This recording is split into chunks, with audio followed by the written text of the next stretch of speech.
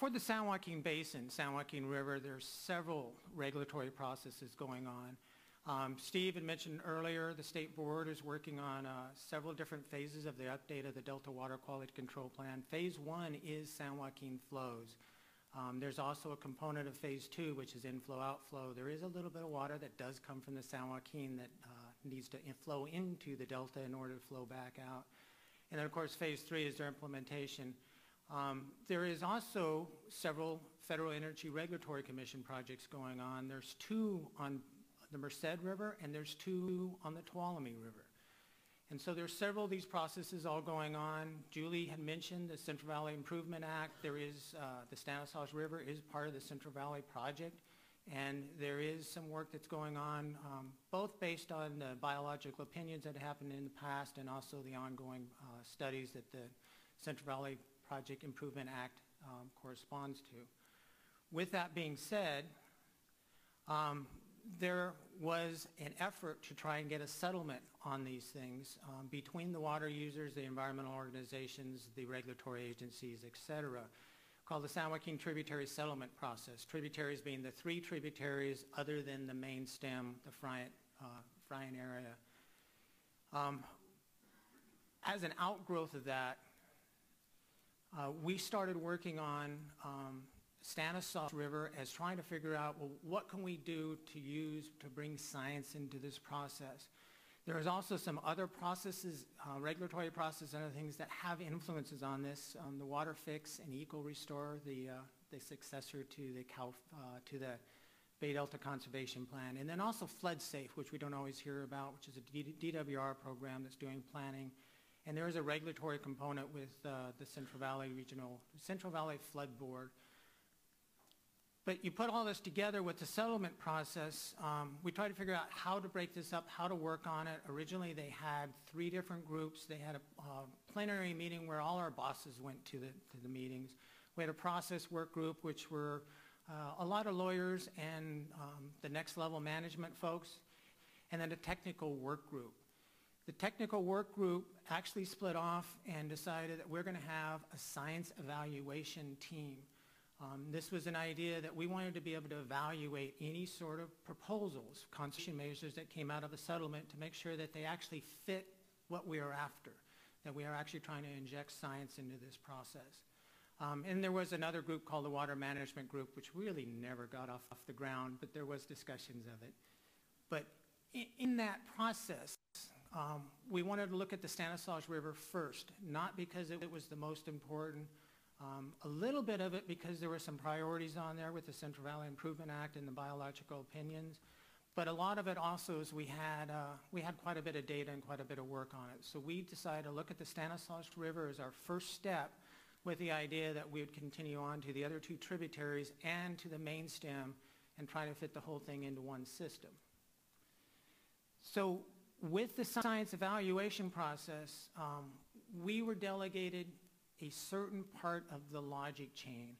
If you look at this, we are handed major goals and vision for the Central Valley or the San Joaquin Basin as it moves its way down. Anyhow, if you look through the logic chain, you know, you get a problem statement. Well, we know we have issues on this. We have regulatory issues that are going down. But we have Central Valley goals. A lot of our fish species especially are genetically very similar between the Sacramento and San Joaquin. There's a lot of mixing that goes on for the anadromous fish, very easily seen. So it's the Central Valley objectives that we're given through Central Valley Improvement Act, through Delta Water Quality Control Plan, through my department's various regulatory policies and laws. So from that, you split the thing up and you're trying to figure out a scope for the geography of the San Joaquin Basin. And you're handed plan goals, you're handed basically the setup for what you're after to develop objectives. So the SEP team, where we step in, is that objectives phase. We're looking at trying to do objectives for goals that are already handed to us. First starting with biological objectives, then looking at the environmental objectives. Finally coming, when we look at environmental objectives combined with current conditions, we can come up with conservation needs. And the conservation needs then should lead to conservation measures. So again, we're looking at the Stanislaus River, not because it's the most important of the three tributaries, but it was a good place to start. One of the things that kind of limited us on this is we want to look at SMART objectives, or objectives for the Stanislaus River, not for the Central Valley, not for the Stanislaus River and main stem, not for the Stanislaus main stem and delta. We're trying to look at this point to say, what can we do within this one watershed to look at objectives?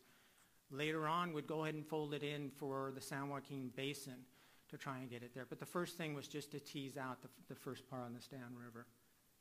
And I do have shown on there are a couple dams on there, as most people know. Just about all our major rivers are dammed. On the Stanislaus, which is like, are there two tribs? We have kind of a series of what we usually refer to as rim dams. It's not as simple, get over this dam and then we're up into the upper watershed. We actually have to get through a couple, Tulloch Dam and New Maloney's Dam, to start getting up to the upper watershed.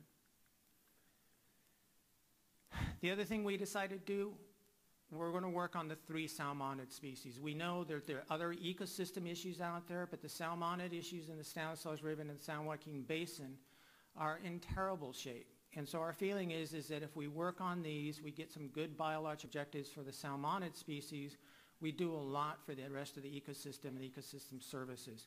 It doesn't necessarily do everything, but it gets us a long ways. And this is just to show, yeah, the fall run Chinook salmon is the main salmon that we have left of any numbers. We also do have populations of omicus, some of which are anatomous. And we have a few spring running fish that different people argue are true spring runs. Some people say, oh, no, not quite. But we have some of those in there. But we also have a program for the main stem restoration at Friant to actually introduce them back into the system. So we do have the three fish in there. But one of the things to notice is that this system, this is a combined of the tribs. We have a very, very, very varied system. We have these populations that go up and go down. But one of the things that happens over the last few decades is when we go up, we don't go up near as high as we used to. We still go down quite a bit. We have no problem going down on our population numbers. We have a lot of problem going back up again. And so it is a good place to start on these issues.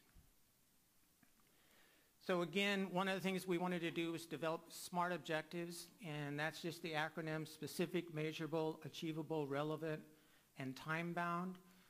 Julie had talked about adaptive management, and if you do not have SMART objectives, you have a real hard time doing adaptive management, because you have a real hard time on figuring out exactly what's going on in the system, because you don't have any base to compare it to. You says, oh yeah, we managed for this.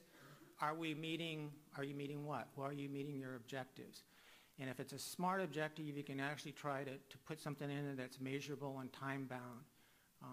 And even though we worked pretty hard to make sure this was the case, it's not real easy to actually get down into the details and figure out that it fits this real well, especially on some of the measurable time-bound stuff. But I think a good part of our conversations were trying to get this in place.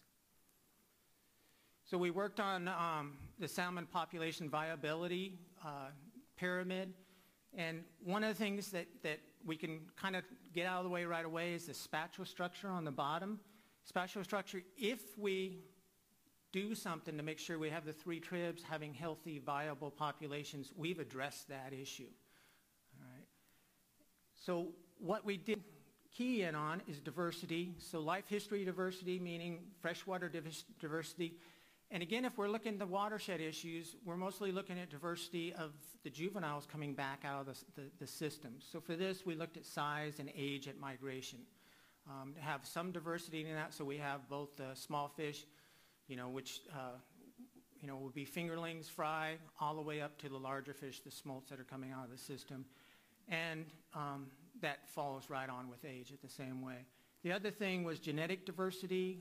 We do have a hatchery system on the San Joaquin. It's not on the Stanislaus, it's on the Merced. But we also have a huge stray rate from the McCollum and the Sacramento system of a lot of fish coming on down into the San Joaquin. And then also, integration issues.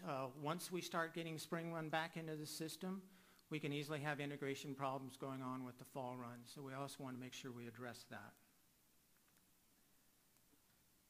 And then the other issue, which is actually a little bit harder and more complex to be able to address, is the idea of productivity and abundance. And looking at those two together was pretty much the way we looked at it, because of the geographic focus of the Stanislaus River, the abundance figure is a little hard to attack, because we also have delta issues and ocean issues to deal with for adults. And with the life cycle, for the watershed, there's one major area where you have influence, and that's the production of juveniles. So when we look at that abundance productivity, we're really looking for this system at what we can do for survival, production of juveniles through the system. One of the things that we do get from the literature, and we see from a lot of other places that are healthy, we see high freshwater survival rates compared to what we have. To kind of base this, to go in a little bit more detail, if I've got enough time, these are cohort replacement rates, and the takeaway message on this is if you want to actually have a population that's increasing, you got to get that line to be above 0, or above 1, sorry about that.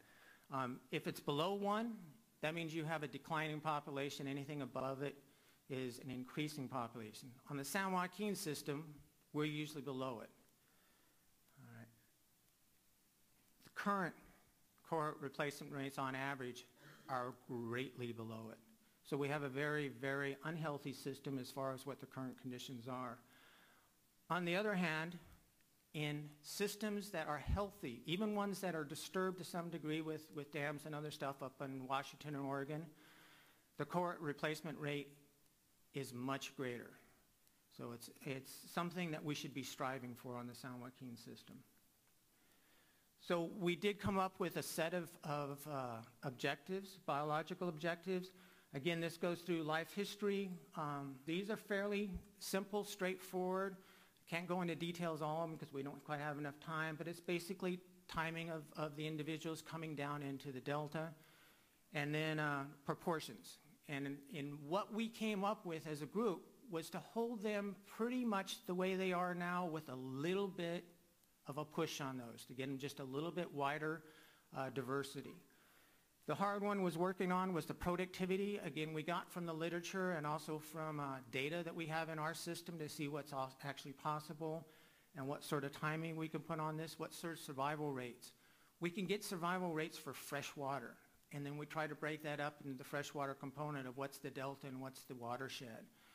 And to do that, you can see like productivity down for A, freshwater survival at 2.24%.